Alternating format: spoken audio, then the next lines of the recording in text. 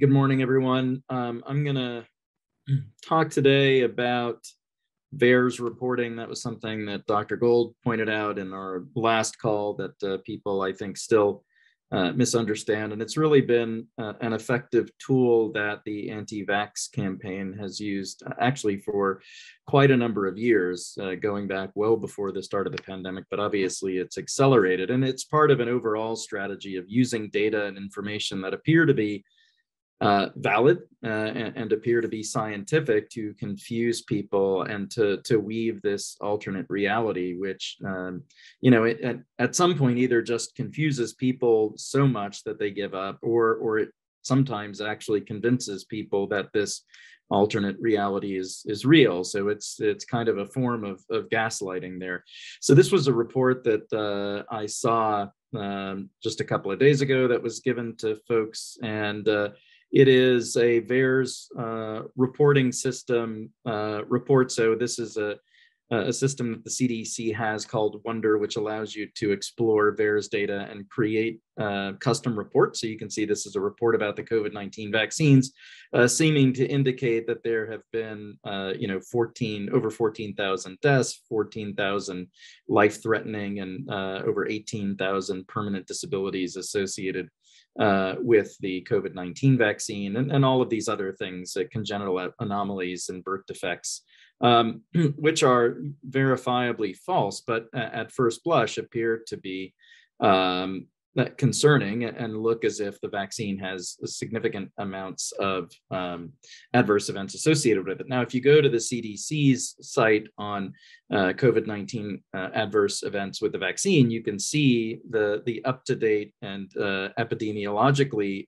supported evidence for adverse events with a number that we have been talking about and are familiar with, including a rare but real occurrence of anaphylaxis, as we see with any vaccine or medical product. About 2 to 5 per million so far who've received the COVID-19 have had some anaphylactic reaction. Now, that does not indicate death. The rate of the mortality rate from anaphylaxis is in the low percents, a couple of percent, but still there have clearly been deaths associated with anaphylaxis from the vaccine, which you are going to expect if you're vaccinating over 170 million people so far.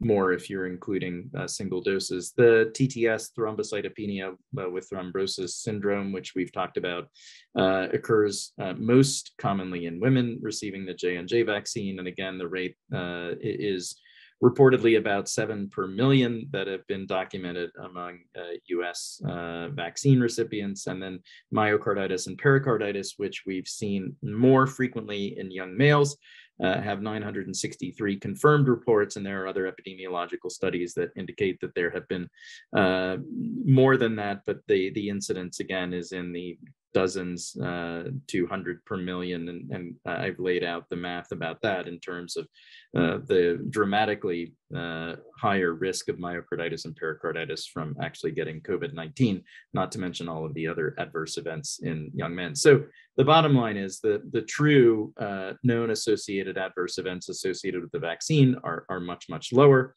And there's a reason for this, and that's because VAERS is intentionally established to capture any and all potential adverse reactions, whether or not people think they were related to the vaccine or not. And you can see that that's actually specifically pointed out in the disclaimer for the VAERS system that comes up on the first page when you look at CDC VAERS.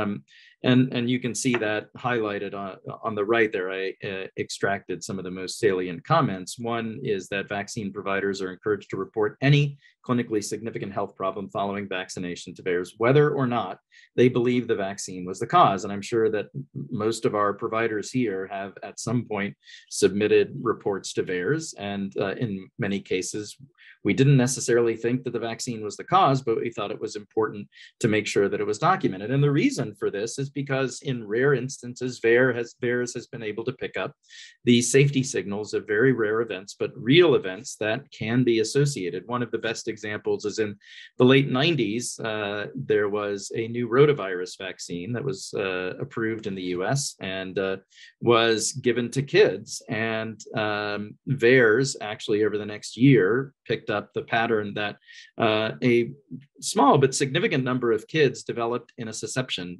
or intestines essentially folding in on themselves, which is an emergency and often needs surgical repair. And developed intussusception after the vaccine. And it turns out that that was a real association, that more in-depth studies found that that was rare but true. And so in developed countries where the risk of serious rotavirus infection leading to dehydration and death is very low, a decision was made to take that vaccine off the market. The rotavirus vaccines are still widely used in the developing world because the risk of dehydration and severe outcome from rotavirus far exceeds the risk of intussusception. But that was an example where VAERS actually did its job, and that's exactly why VAERS is around. But you can see that anybody can make a report to VAERS, including the public, and that these reports are acknowledged to contain incomplete, inaccurate, coincidental, and unverifiable information. All of these reports are voluntary, which means they are subject to bias. So if you search the CDC WONDER database, again, which pulls the data from VAERS and gives it in a customizable report, they go through this similar adverse VAERS disclaimer again. Before you are able to actually search the database, you actually have to click on a button acknowledging that you've read the disclaimer and that you understand it. So it is not as if people who've used this database for misinformation don't understand the reality of what VAERS is. And a number of people have done studies on kind of validating reports that have been put in VAERS. This is one, and you can see it's from 2012. So again, long before COVID-19, looking at the validity of VAERS reporting, this group actually went through the 15-odd thousand case reports from a year, I believe it was 2010, but don't quote me on that, and randomly selected reports, weighting it towards severe event reports. So 75% of the reports they looked at were severe event reports. And you can see based on their random sampling, what they came up with severe events that would be related to vaccine. Lyme disease, which I doubt a vaccine makes a tick more likely to bite you. Lung cancer, which again, don't think we've had any recording of a vaccine being linked with any kinds of cancers.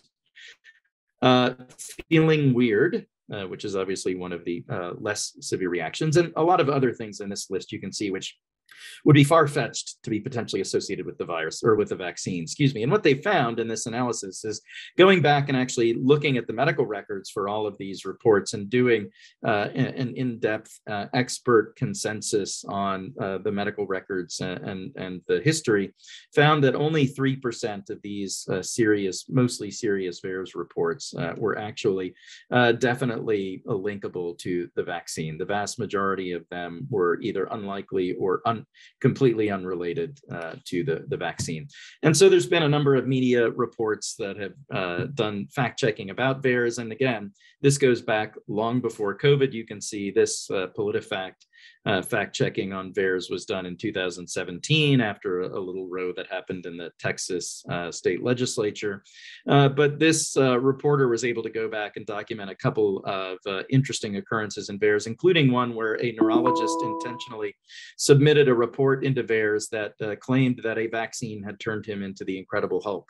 And it wasn't until several months later that a CDC epidemiologist who has the task, there's a team of them that have the task of verifying all these reports, called to ask permission to remove that report from VAERS. Because this is a voluntary public reporting system, CDC actually can't remove that report unless the submitter volunteers to allow that to be removed after they've talked to the CDC and maybe have discussed the fact that it is unlikely that this vaccine turned the person into the Incredible Hulk. But if he had not agreed to removing that report, it would have stayed in. And so you can imagine, especially with the amount of excitement and zeal that the COVID vaccines have elicited among the general public, the number of different reports that have gone into VAERS for COVID-19 vaccines that probably are of similar veracity. So that's what I wanted to talk about in terms of VAERS, and happy to answer any questions.